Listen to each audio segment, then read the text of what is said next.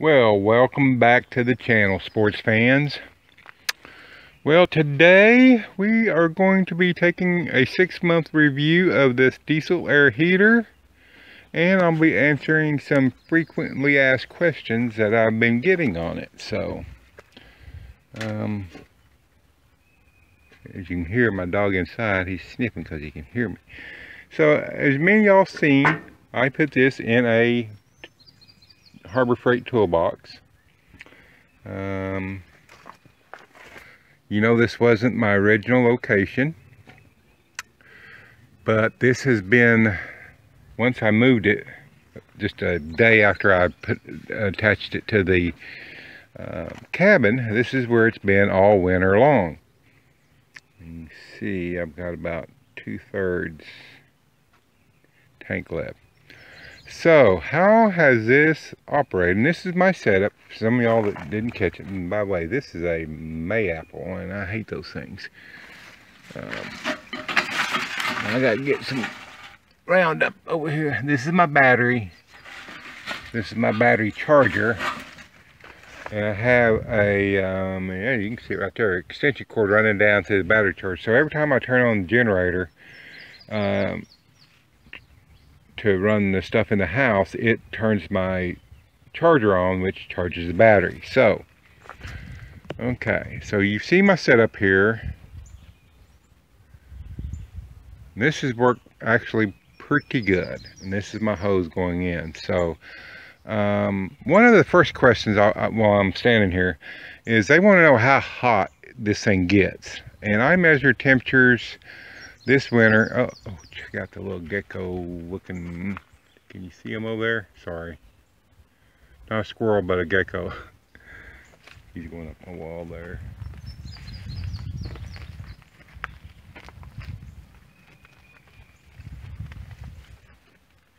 Hey, you're on YouTube, Mr. Lizard. Yeah. He says, I don't care. I think you're going to eat me. So anyway, this is the back side of the enclosure. It has worked very well. Now, when it rained, I would come out here, and or when we were supposed to get rain, I would pull this, slide this over.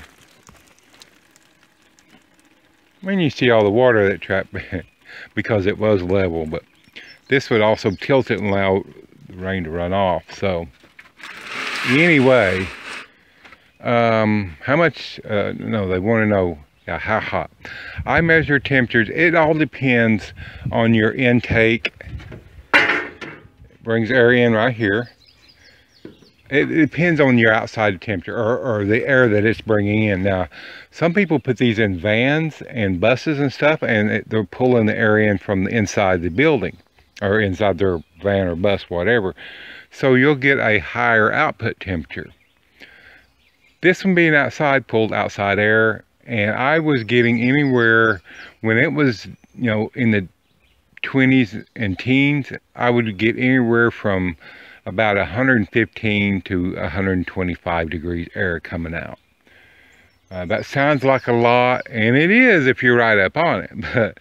But if you're in that 10.5 by 20 foot cabin, and it's 15 degrees Fahrenheit outside, that's not a whole lot to heat that cabin, okay? Now, I can understand people in vans and buses and stuff like that, smaller enclosures, where that will warm up. Someone says, well, you need to put an intake hose. Well, I could do that, but I'd have to have like a 20-foot one to run out the back here and all the way back over there, because you don't want an intake hose very close to your output, or you'll just be recirculating the hot air right there, or the majority of the hot air. So that would have been a pain in the butt to run another hole in my wall way over there. Plus that would have been under the bed, which, you know, tell them what would have got under there. So I didn't. But on days like here lately, it's middle of May, and I'm still using this. We still have some mornings in the mid 40s. Oddly enough, this is a strange year. And when it's in the mid 40s to say mid 30s, I can get about 140 degree temperatures out of the air. So hopefully that answered that. So let's move on. I'm sure the camera's not picking up, but can y'all hear that sound?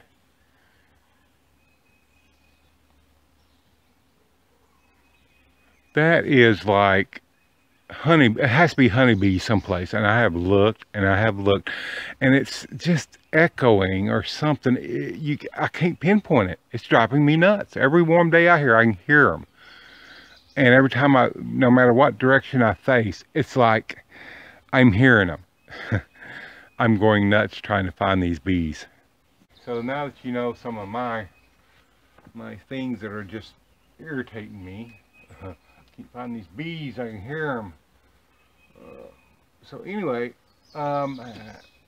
overall review of the Chinese diesel air heater, 6 months. If you want to see how I installed it, unboxing, all that, I think there's a playlist up here I'll link to.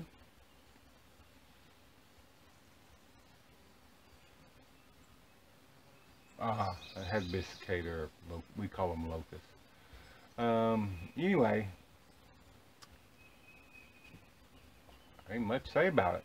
I turn it on, comes on, it works, it blows hot air. I turn it off.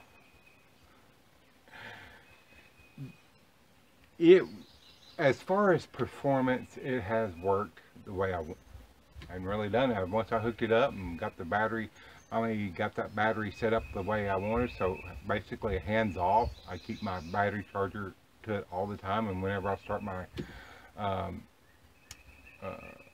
generator to power my TV, whatever, my cabin, it automatically starts my charger, which automatically starts charging the battery.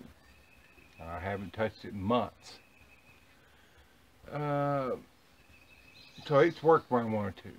Now, you may have seen in another video, there's 2 ways you can use this Chinese diesel air heater: a thermostat or a set the pulse fuel rate. The first night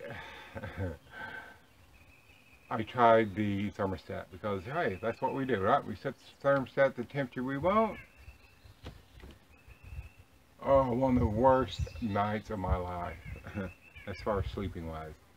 Because what happens is, they'll run and they get to the temperature. It doesn't never shut off, but they get to temperature and it'll hold it there, and it'll go down, pulse, the fuel delivery go down, which lowers the fan speed, all that. So, and then when it gets like rises up 1 degree above what you set it, say if you set it at 20 degrees Celsius, and that's the only way you can set it is Celsius, so you'll get, if you don't know the Celsius, you'll either get really good at learning it or you'll get good at Googling it. So anyway, so once it goes 1 degree below, then this thing starts racing. It's like, oh my gosh, it went 1 degree below, we gotta hurry. This thing will speed up and it will blow like crazy, and the pump rate will go up, and it's loud. Okay, so next I went to the constant fuel rate, pulse rate, and that's what I used the rest of the winter.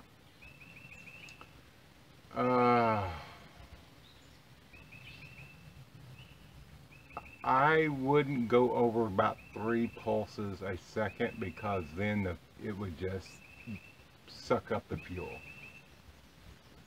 So, but as far as, did it come on when I wanted to? Did it blow warm, hot air? Yes, yes, yes. So, kind of, you know, I don't have no complaints, other than it's just not meant to efficiently heat a 10.5 by 20 foot cabin in the winter. Now, if I'd had 2 of them, yeah, but then I've been using a lot more fuel. So, but that takes me into the frequently asked questions of how much fuel do they use? Well, that depends.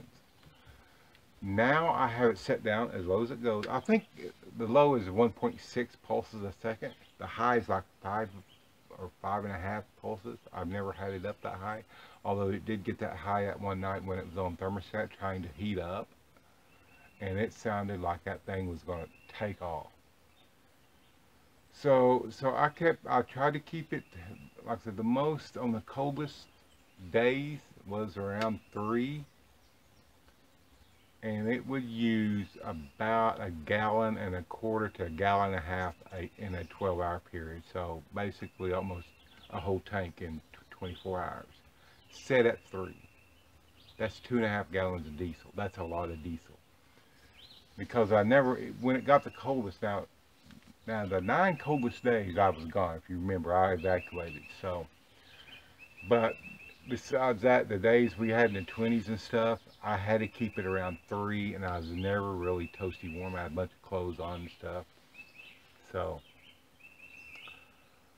but for me, it works well. Like in the mornings when it's in the mid 40s, I get up.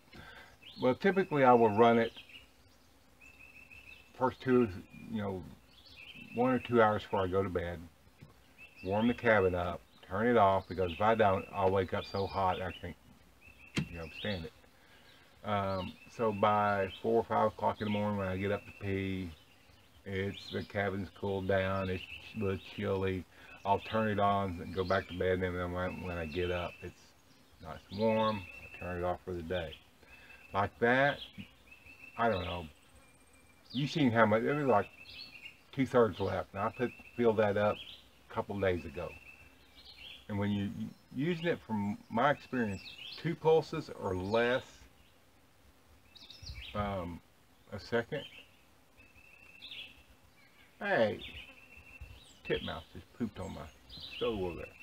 So when you're using around 2 pulses, or even maybe 2.3 pulses a second or less, you can get a pretty long run time out of that tank, 2.5 gallon tank. So how much fuel does it use? It's up to you and what you set it on.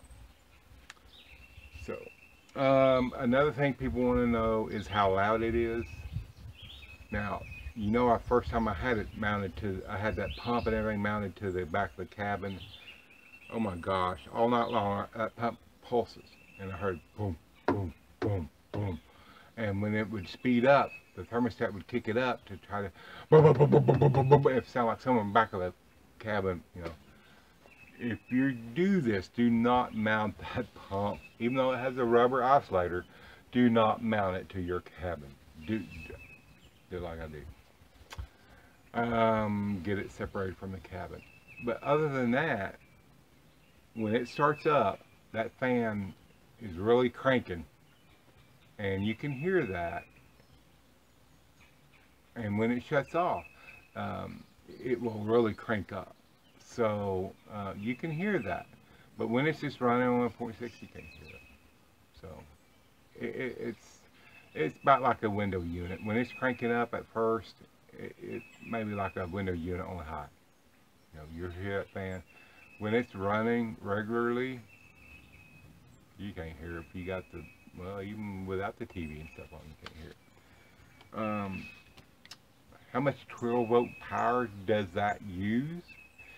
On startup, it uses it because it's got the glow plugs going, it's got the fan going, it's got the whole 9 yards going. It uses 5 to 7 amps on startup. Once the glow plugs go off, or glow plug goes off, and the fan comes down, while it's running on about 2.3 pulses or less, less than an amp, like 0.5 amp, half an amp maybe or something. It'll last. It doesn't use much at all, because you're just running at that point. You're just running the fan and LCD readout. So let me check my notes and see what else y'all been asking. How loud? How much turbo power? Is it hard to install? Well, you see my install videos. No, it's not. It's very easy. The hardest part, if there has to be a hardest part, is drilling the tank to get the little port thing on so you can connect fuel lines. And still, I have no idea why in the world they don't do that factory. They could mold that tank with a spout already, a nipple already there to connect the fuel. Who knows? If that's Chinese. How do they get it? I showed you that. How much fuel they use, and are they safe? The last one, are they safe? I haven't had a problem out of this. People, like I said, they were originally built, probably, I don't know, 80 years ago by the Germans to heat sleepers of tractor trailers. So, this one, I can touch the outside of the case while it's running, and it's a little warm. But there's people, like I said, they put them in their vans, they put them in their campers, you know, they're safe. As far as I'm concerned, they're safe. If it wasn't for the noise and now that's another thing. If it wasn't for the noise and the occasional smell of diesel, I'd put it in the house. Now there are times when this thing sets, and I go to turn it on. That first initial, when the glow plugs come on, and I looking over at LCD and I see the glow plugs on, and I hear the fan ramping up and the combustion takes, I get a whiff of diesel every once in a while. I don't know if that's the intake pulling in some exhaust or what, or if it's something in the combustion chamber itself. Don't know, but it doesn't last long. And that's not every time, that's just when it has set for a while. So yeah, I do one. That's my only two really complaints, if you want to call them that. It's just not big enough to comfortably heat this cabin when it's cold, really cold. And every once in a while I get a whiff of diesel fumes. So if you have a cabin like this, maybe a little smaller, and those bees sound like they're getting closer. I've got to go find those things, and that means getting covered up by ticks. But anyway, and you know, I don't see many honeybees around. Every once in a while I'll see one, but anyway, sorry, bee.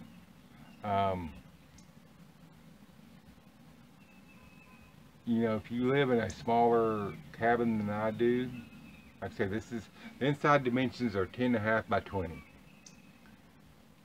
And this is insulated.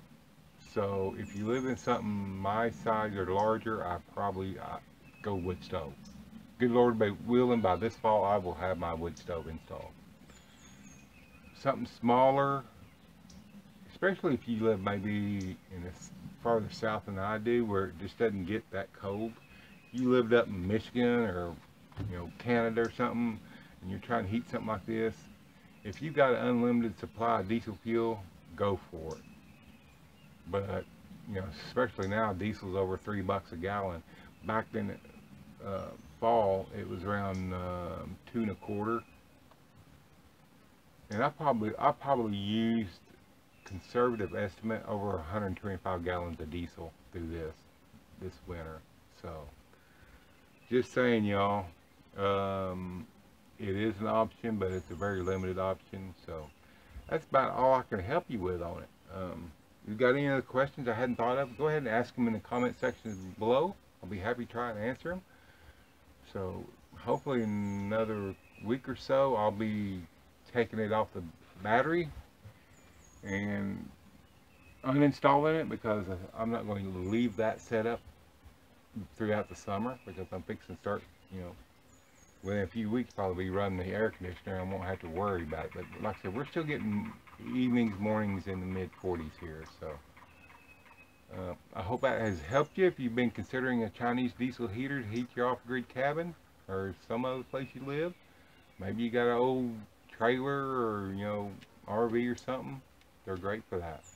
You know, what was funny was one guy said, when I mentioned on one of the forums that it didn't do that well heating my cabin when it was really cold outside.